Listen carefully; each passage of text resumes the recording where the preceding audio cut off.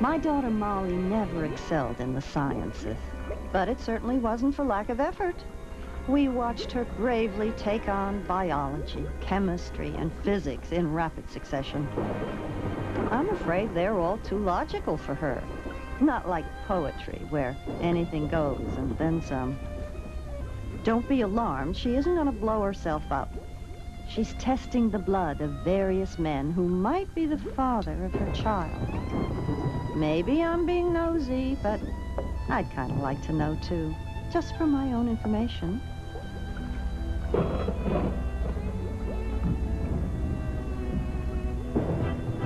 It seems like a pretty big job for our Molly, but wait, she seems to have help. Evening, Miss Dodd. Great night for grave robbing. Any preference on where to park the body? Over there, and hurry. Time is of the essence. Ordinarily, a drop of blood would turn Molly the color of typing paper. But there she is, pouring and measuring, calm as can be. Let's be honest here. Molly isn't really a mad scientist. This is one of those fantasies that she likes to drift into. It confuses some people, but Molly finds that it allows her great flexibility in her personal life. She's having this particular fantasy on Halloween. Oh, apropos. What an imagination. Eureka! I've found it.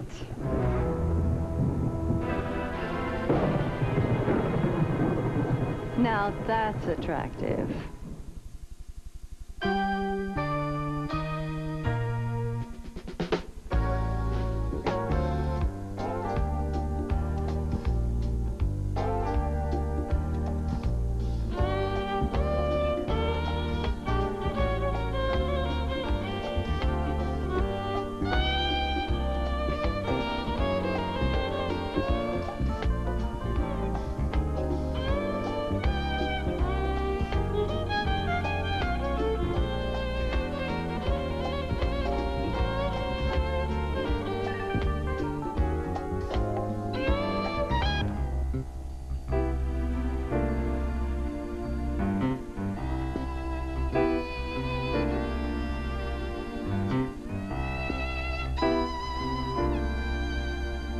Morning, Miss Dodd.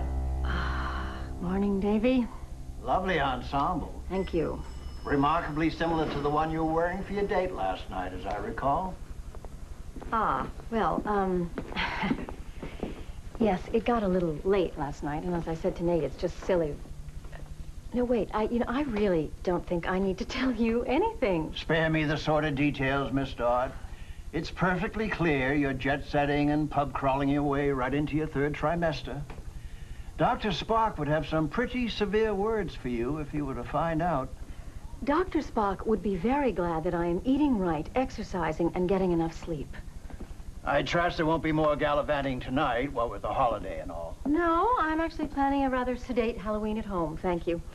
And you will be your usual vigilant self, building security-wise. Actually, I'm off tonight. A man's entitled to a few stolen moments every decade with his best ghoul. Been waiting all year to say that, have you? I started working on that one right after Labor Day. Anyway, I'm spending All Hallows Eve with that certain special someone. Oh. Yeah, costume party. Said to be the most notable of its kind since Truman Capote's mass soiree for the Smart Set in '67.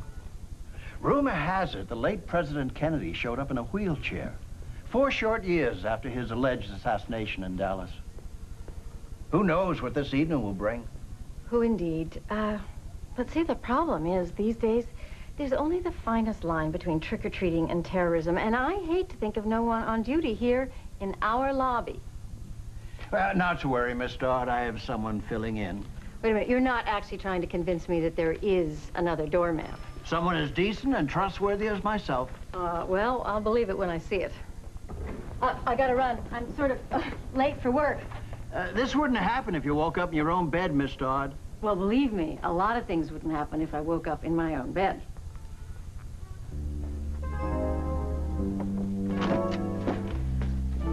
Hello, I am Irma. Well, do we know each other, Irma? Not yet, but we will. I don't mean to be rude, but is there some reason why you're in my apartment and why you have rearranged all my furniture? I decorate for baby. You decorate for baby. Uh-huh. Oh, well, of course. You're the design consultant, my mother's birthday present. The mother was here. The mother say she knows what you want even better than you do. Uh-huh. Well, that certainly sounds like the mother. All right. The mother say, since you never have time to decorate, we start from scratch. Okay. Fine with me. I've just been waiting around the last 10 years for you to arrive. So, Molly, is anything you would like to bounce off Irma? Ah, well, and here is the mother herself. You're not trying to move in, are you? Don't sound so horrified when you say that. Nice of you to show up. No, wait, you're the one that's just showing up. I just ran out to pick up some Halloween treats. I knew you wouldn't have time with your busy little life. Irma and I have been here since 8 o'clock, when we all three agreed to meet. Yes. All right, I forgot. I'm sorry. I hardly feel like this is my apartment anymore. I mean, why don't you just tell Arthur you're staying at the plaza? You know, then he could send the articles of worship there. Molly, I don't want him to know where I am. But, Mother, I don't think he's going to give up. Then I may have to surrender. I can't hold out much longer. Huh. Now, I'm very excited about redoing your apartment. Where do we start? Well, lots of problem areas. Need bars on windows, or else baby pushes window open and jumps all way to hard pavement.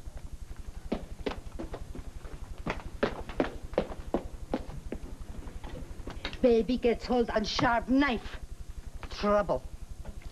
Baby gets stuck on the refrigerator. You look and never find baby because baby too scared to cry. You know what I say? I certainly do. If you'll excuse me, I need to go for a minute to get dressed for work. But you two, carry on. Molly, Irma is making her presentation. Couldn't you wait? Mother, I have a job. I'm expected to show up on a regular basis, and I really don't want to go to work looking like this. What's the matter with you today? Oh, I don't know. I'm just a little apprehensive. I get the amnio results any day now, and Nate has finally agreed to take a blood test. I would think if you were the least bit honorable, he would have agreed at the start. Well, no, it wasn't him. It was both of us. Well, I mean, there was a kind of Mexican standoff. I mean, believe me, he is more than honorable. Well, let's hope the honorable detective doesn't get a case of cold feet. No, he's supposed to see Dr. Rosenthal today, so then they can do the DNA match. And then we can determine... Ah, yes, blood test, DNA. Yeah, and determine who the father is. Well, this is a big day. Yes. Well, I've got to fly. Whatever you two decide is fine with me.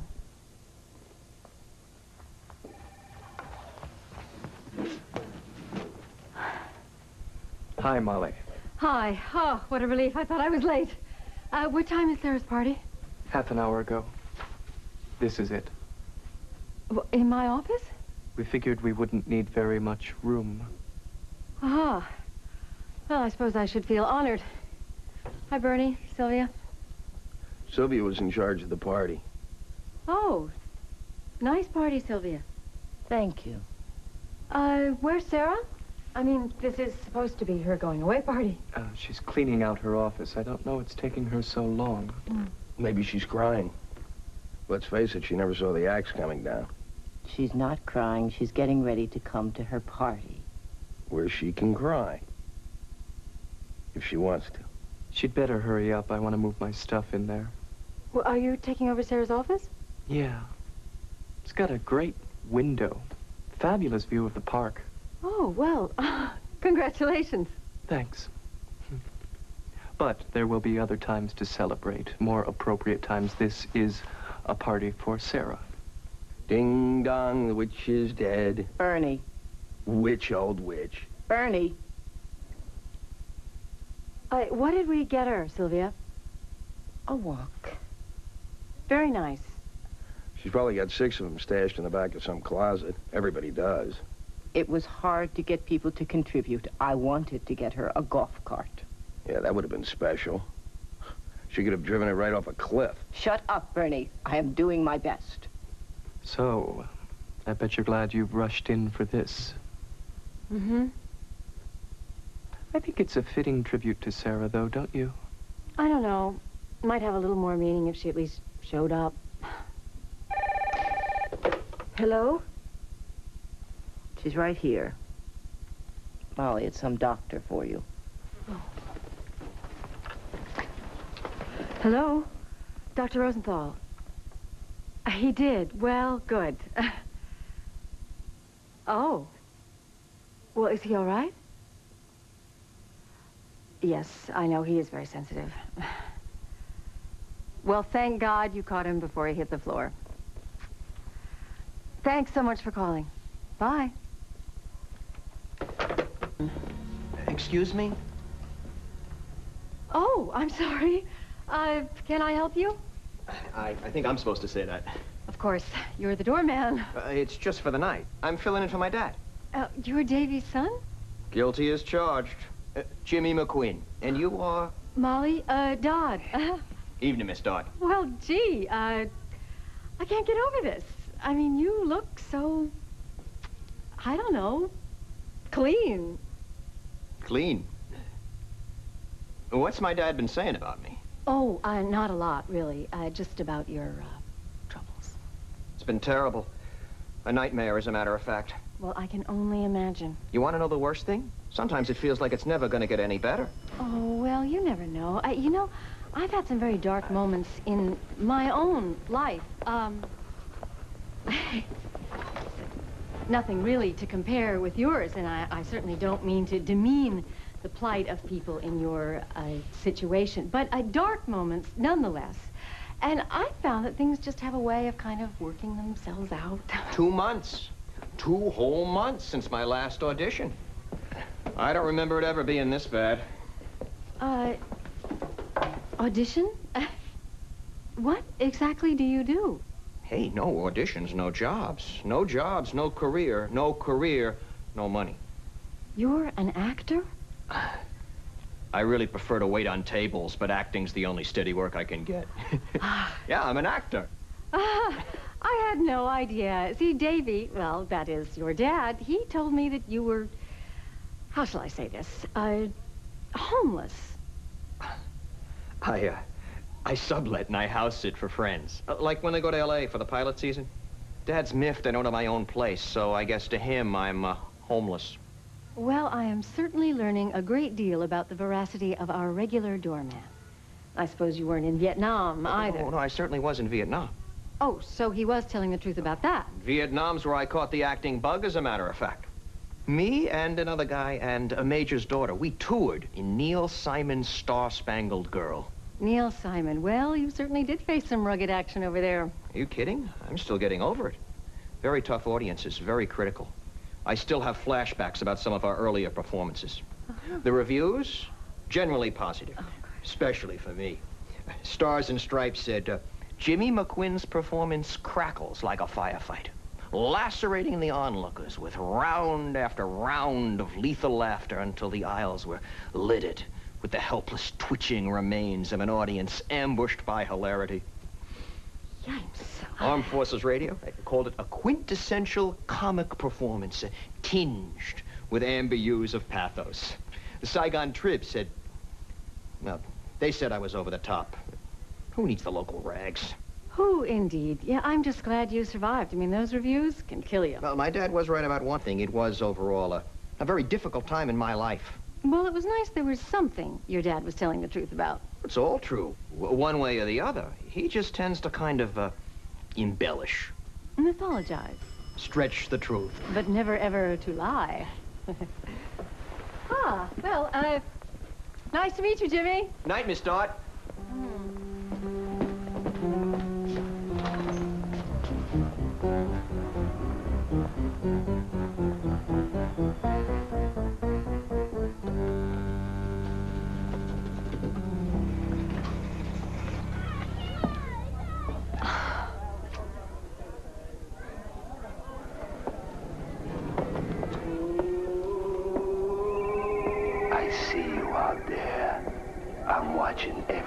move you make, are you brave enough to join me in the haunted house?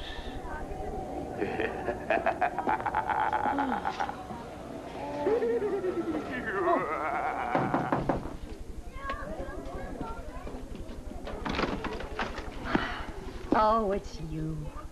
Well, thank you. That's a fine how do you do after the day I've had. I'm sorry, Molly. It's just that, well... What?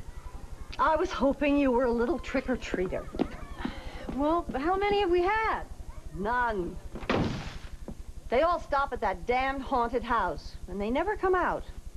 And look, 75 candied apples and no one to eat them. Mom, come on, it's just the city. I mean, nobody sends their kids out trick-or-treating anymore.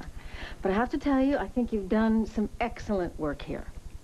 And I hardly recognized you in that costume. It was different when you were growing up. In a real neighborhood, surrounded by the most wonderful people. The house would be full of little children. We had absolutely magical times on Halloween. Well, I don't really remember many magical Halloweens. There was one where you drove us around because it was raining. Oh, and another, there was that terrible fight because Dwight wanted to go out dressed as Jesus. It was fun, Molly. Trust me. Every year it was fun. I think it's a shame you can't remember all the fun you had. I feel sorry for kids today, especially in the city. Where is the fun on Halloween? Wish they'd keep that down. No need to rub it in our faces. Aha! My first victim. Trick or treat! What are you supposed to be? A pirate! Can't you tell? What are you supposed to be? A postal inspector, like my dad. Huh. That's pretty scary. So I'm going to offer you a treat. Choose carefully. Did you make these? Of course I made them. I'm not supposed to take any homemade stuff in case you put poison or razor blades in it. I'm going to go back next door where the action is. Do I look like a person who would hurt a child? Do I? Mother, I think you're taking this a little too much to heart. They're all over there. It's not fair. No, Mom, Ron and Ramona are having a party. It's a bunch of their friends from their neighborhood in Queens. How am I supposed to compete with Queens? But these look very good.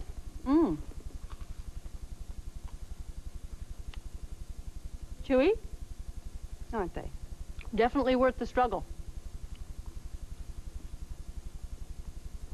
We did have fun on Halloween. Sometimes. I'm glad you remember. It's just this Halloween, I don't know, you seem a little... A little what? Too involved. Oh, excuse me for wanting to be involved in something. It's too late, we're closed. Go across the road there to the haunted house. Mother...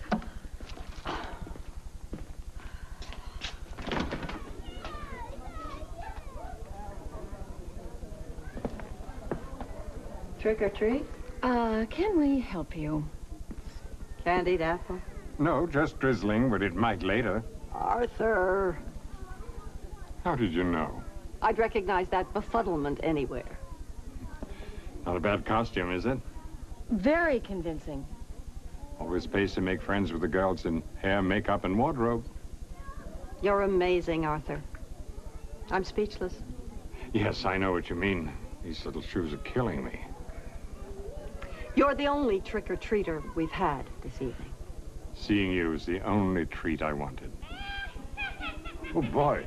Sounds like fun next door. Have you been? That haunted house is for deprived children from the outer boroughs, Arthur.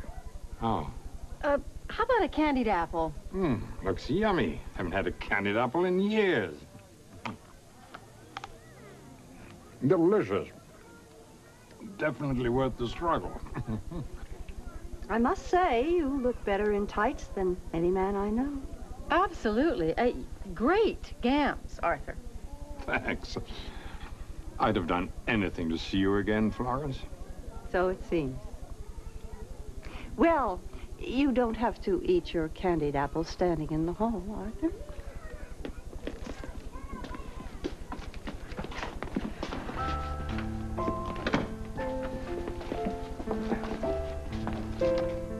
since you're probably the last trick-or-treater we'll get tonight, I'll just put these away.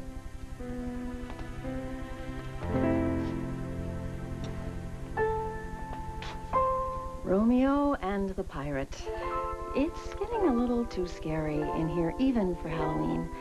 I think I'll go have a little chat with our new doorman.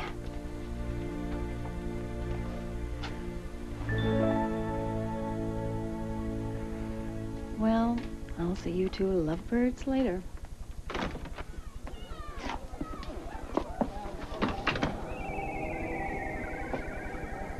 I see you out there. I'm watching every move you make. Are you brave enough to join me in the haunted house? I think I am.